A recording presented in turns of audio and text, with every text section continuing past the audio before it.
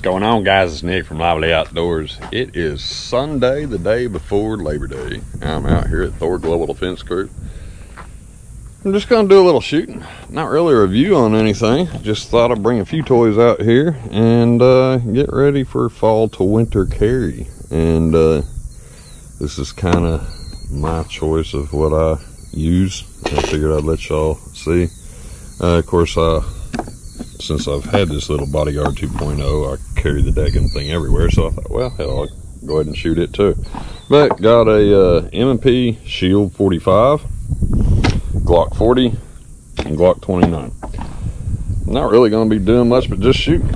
Not going to probably be talking very much. Just want to have a little fun and make sure everything's good to go for fall and winter carry. Let's see what we got here.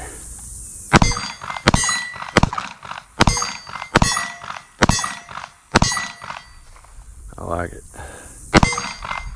Alright. After I will say this about the Bodyguard 380, or the Bodyguard 2.0.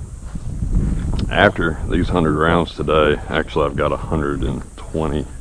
I will be at 1,040 rounds out of this little Bodyguard 3.0. Now, don't get me wrong, it's not really made to shoot that, but that's what I did. I wanted to make sure the thing was running because I've had issues with with 380s in the past, and I want to make 100% sure it was going to feed all kinds of ammo and everything else. I put a lot of different rounds through it, and it's fed every single thing I've attempted to feed it, so it's a huge plus there. I like going a little bit bigger, a little bit faster, you know, or a little bit heavier around during spring and during fall and winter. That's just me. That's just how I prefer to do it. I say that as I'm shooting the Bodyguard 380, but this little dude's just gonna go everywhere with me. It don't matter.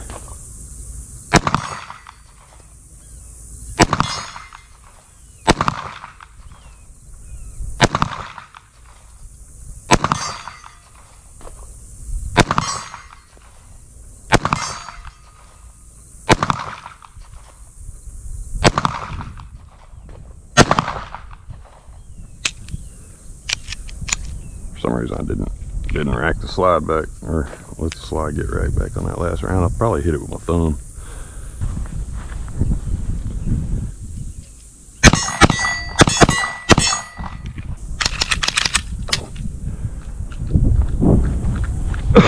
Alright.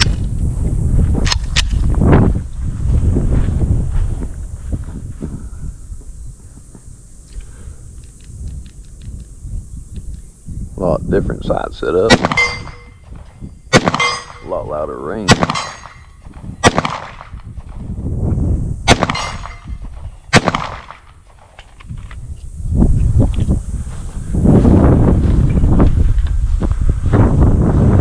Then the old 380.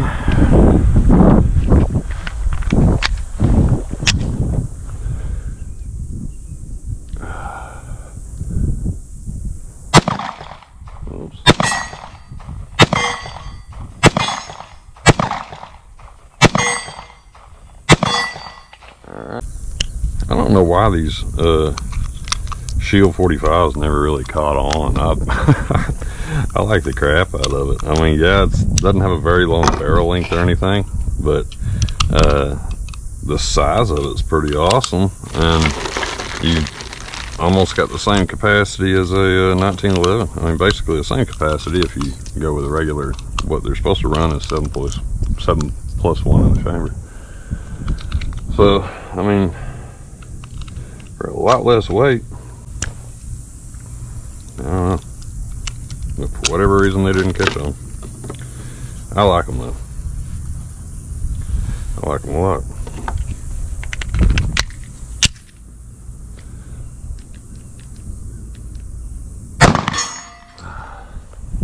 They just shoot good.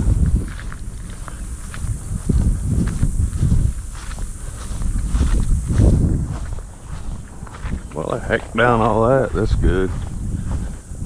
Thanks to your crap crawling around all in there, creeping me out whenever I was trying to shoot. Alright, let's see.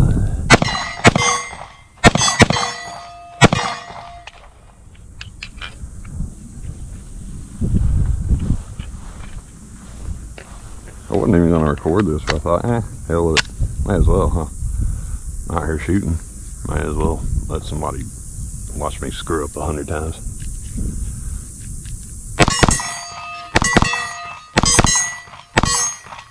Alright. I was a little bit high on the little box, so.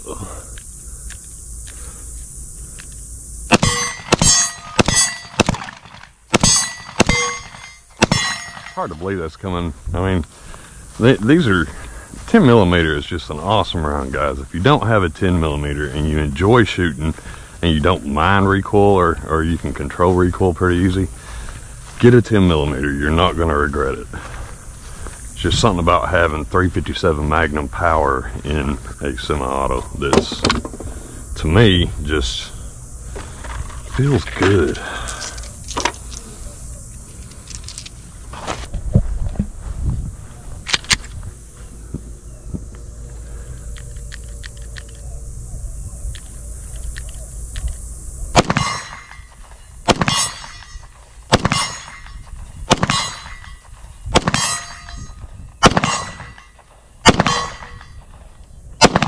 I missed the last one. Wouldn't you know it?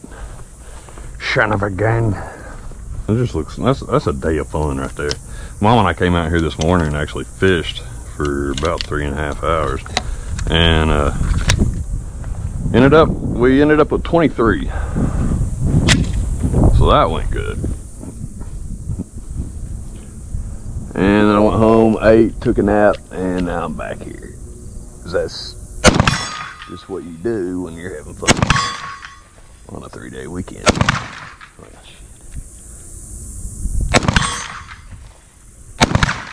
And I missed the last one. I keep missing the last one. What's up with that? The Glock 40. The only Glock I never have been able to shoot fast because it's just slow and a long, heavy slide.